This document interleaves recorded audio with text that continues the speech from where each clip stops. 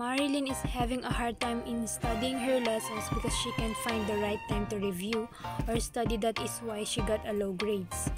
Then, she tried to study in the morning and at night to find out what is the best time for her to study to get a high scores.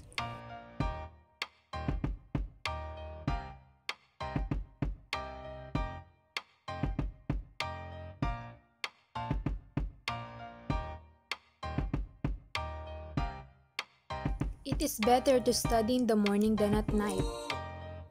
If she will find the right time to study, then she will get a high score.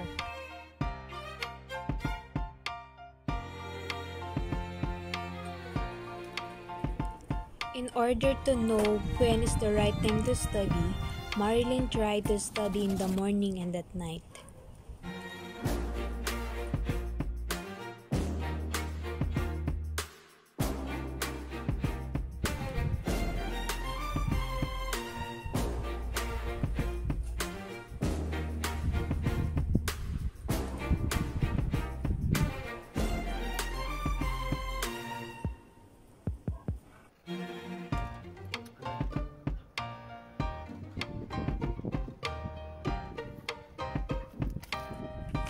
In studying at night, she still got a low grade.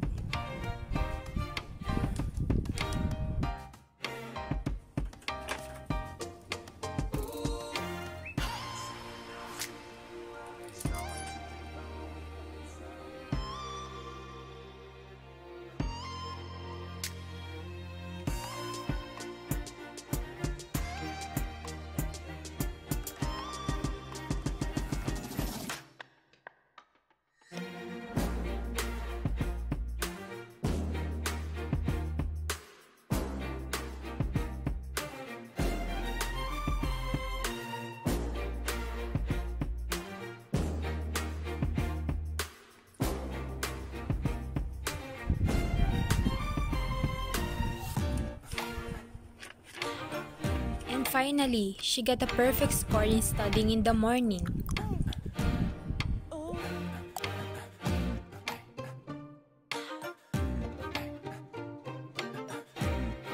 For the conclusion, the hypothesis is supported because for Marilyn, studying in the morning is more effective than studying at night. That is why she got a high score in her examination.